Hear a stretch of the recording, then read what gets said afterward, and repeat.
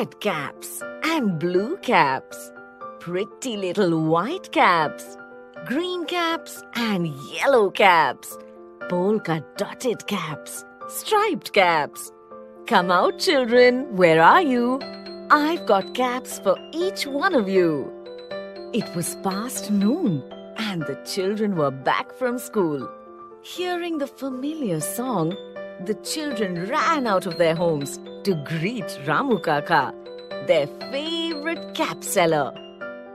The children were very fond of him because he told them interesting stories of people he had met in other villages. Moreover, his caps were good and cheap. Ramu Kaka managed to sell a few caps. After entertaining the children with some stories, he decided to move on to another village.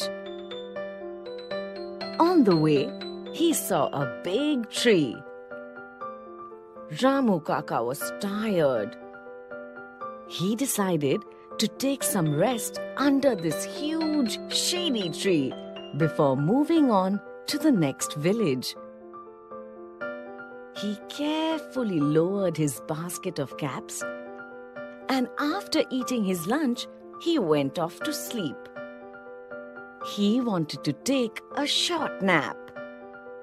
Ramu Kaka did not realize that the tree he had chosen was home to a lot of monkeys.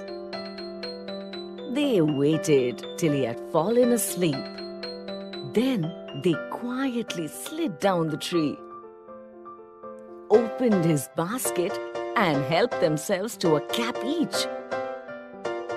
Pleased with their new possessions, they scampered up the tree, chattering loudly. The monkeys made so much noise that Ramu Kaka woke up.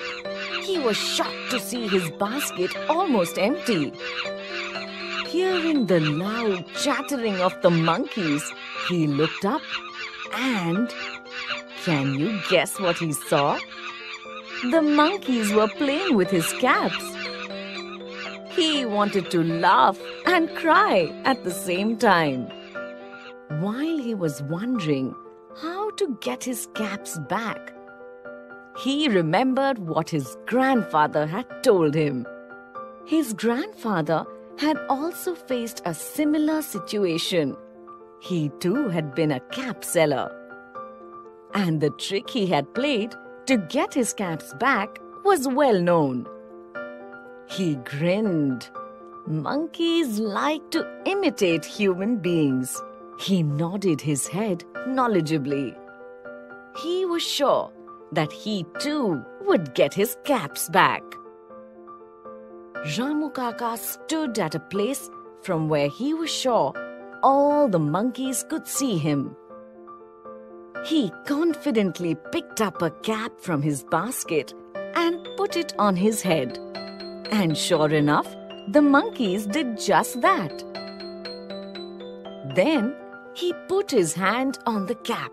Looking at the monkeys from the corner of his eye, he was happy to see that all the monkeys too had their hands on their caps.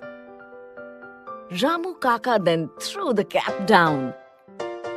He waited and waited and waited, but no cap came down. Ramu Kaka was puzzled. After a long time, he looked up, and guess what he saw? Grandfather Monkey was sitting with all the monkeys, and they were all laughing.